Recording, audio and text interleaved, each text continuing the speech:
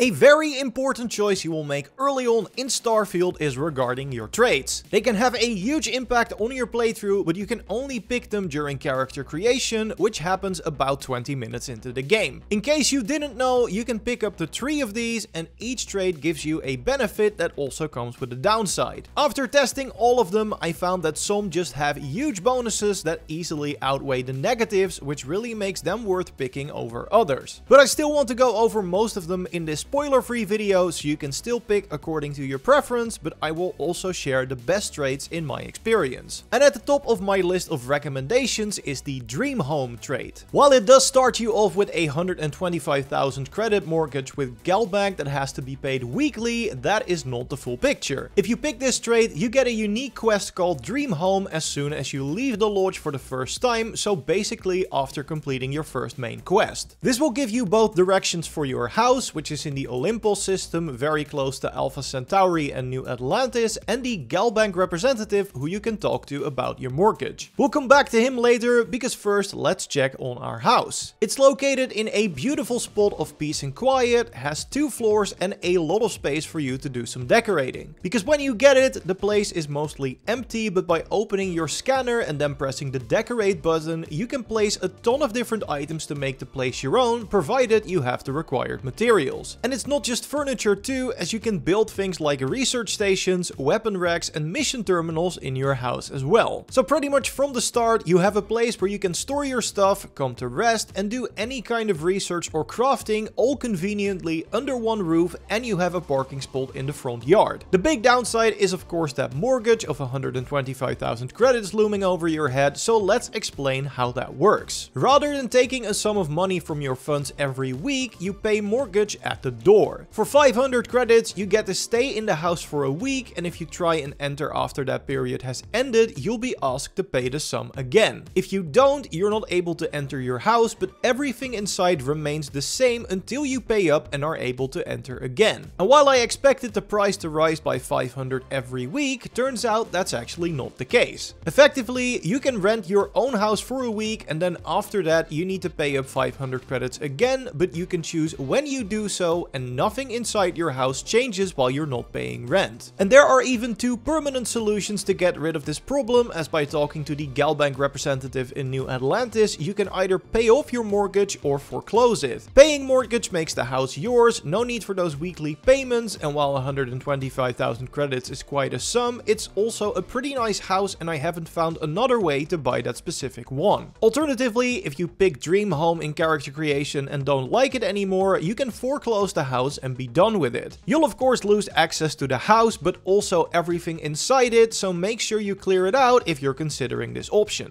Before we move on to more special traits that I definitely recommend you try out, if you've enjoyed the video so far, it would be awesome if you could leave a like. And subscribe if you don't want to miss out on more of our spoiler-free Starfield content. So while having a dream home is really nice, it's not the only trait that gives you access to a unique house, although this next trait also introduces some new characters into the fray, namely your mom and dad. If you pick the kid stuff trait during character creation, you get to visit your parents over in New Atlantis. This one pops up as an activity, again after leaving the lodge in New Atlantis for the first time, so just set it as active and follow the quest markers to your parents' house. They're of course very happy to see you, and they'll also happily let you use your old bedroom to rest. You actually find a nice little surprise here, as your mom patched up your old backpack for you so you can still use it. Equipping this pack gives you 10 extra carrying capacity, which is nice early on, but you'll probably want to keep something on that gives you boost capabilities. You can also grab anything in the room or in the house if you want to, which you can then sell for a bit of early credits, plus there are some food items and crafting materials in the kitchen. But it turns out your parents won't just spoil you when you're at home. They also came to visit me at Constellation, not just to look around the place, but also to hand me this very nice pistol as a reward. It has really high base damage, plus it comes with large magazine and high velocity mods. So you have a max size of 15 and the pistol is more accurate and has more range. You can further mod it at a weapon workbench to make it even more powerful, but even without any additional modding, this is a pretty nice weapon to have early on in the game. The only downside is that the ammo type, .45 caliber, does not drop that often from enemies, so make sure you stock up at any weapons vendor to keep using it. And there might be even more gifts down the line if you keep playing playing, although you do need to keep in mind that as long as you have the kid stuff trait, you're paying 2% of your total credits to your parents each week. If at any point you don't want to do this anymore, you can talk to your dad and tell him that you want to stop paying. This means they'll have to move out of the apartment, so you can't visit them anymore, and unfortunately I did not receive an update on their location either. So it seems like you don't get to visit your parents anymore after. Of course, if you tried this and were able to find them again, let us know. But either way, it's up to you if you want to keep them in your life or if you cut your support after you receive that pistol. Or you could go with Hero Worshipped, a feature that is back from Oblivion, although instead of completing an entire questline for it, you can get it right from the start. They also showed this trait in the direct before launch, so when you choose this, a yellow-haired fan will randomly show up while exploring the galaxy asking for your attention. And sure, he might be a bit annoying at first, but if you go along and have him join your ship, he can actually be pretty useful. He namely has the weightlifting skill at level 2, which means he can carry 165 kilograms worth of stuff when you trade with him. So he is now basically my personal piggy bank that stays on my ship. Through this menu, you can also equip different outfits for him, and he can also join you on many adventures. Starfield is overall pretty serious in its storytelling, so I actually like the fact that this fan is the comedic relief, as he says some very bad but also kind of funny one-liners every so often. It's also noted that he gives you gifts, but I didn't get anything yet, so of course, if you also decide to take him with you, let us know what you get in the comments. But even without the gifts, I can recommend this trait for sure. Now, it's also important to know what the other traits do, as some are kind of similar to one another. There are a couple of faction related ones that I recommend saving for a second playthrough, since at the start you have no idea what these factions are and why you'd want to join one of them. Same goes for the religious traits you can pick, like Raised Universal or Enlightened, which allow you access to a special faction chest that has some map packs, an outfit and other items, but can also be used to store your own gear. Luckily, you can also remove your allegiance to these factions and lose benefits from this trait by talking to your faction leader. Both the chest and faction leader for the Sanctum Universum are located close to the mast in New Atlantis. Take the tram, exit the station and head left towards the giant Freestar Collective embassy. To the left of that is the building we're looking for. If you picked Raised Enlightened instead, you want to take the elevator down to the well from the mast tram station. Keep heading straight out of the elevator until you run into a security office, then take the stairs behind you and turn left around the corner to enter the House of the Enlightened. And there is one final religion-based trait you can pick, Serpent's Embrace, that works a bit different. Instead of a faction chest, you get a buff whenever you graph jump to a different system. This buff gives you 25 health and stamina, which is pretty good and lasts for 4 in-game hours. Meaning that if you don't use the wait feature to speed up time, you don't even have to graph jump all that often to permanently increase 2 major stats by a significant amount. Now, I haven't found the faction representative for House Varun yet, which you ally yourself with as part of this trait. Like, I tried checking their embassy in New Atlantis, but it's unfortunately closed, but if you did find them, please let us know in the comments. And more traits are actually removable if you don't want them anymore, like Empath or Alien DNA. You just need to find a doctor and pay them 10,000 credits, which isn't all that much later down the line. There's one in New Atlantis that you can find by going to the Mast tram station, exit the station and go right towards the residential district, and you'll soon come across a Reliant medical clinic. Enter the clinic and go to the doctor's office, and if there's a dialogue option that lists one of your traits, pick it so you can ask the doctor to remove it. I also quickly wanted to touch on Wanted, a trait that can give you some unique dialogue options, which is actually true for some other traits as well. But apart from that, the being hunted part didn't trigger that often for me, at least while focusing on the main story. You also get a damage boost when you're at low health, but you don't really want to be at low health, as that means you can easily die from a stray bullet and then you have to restart from your last save. So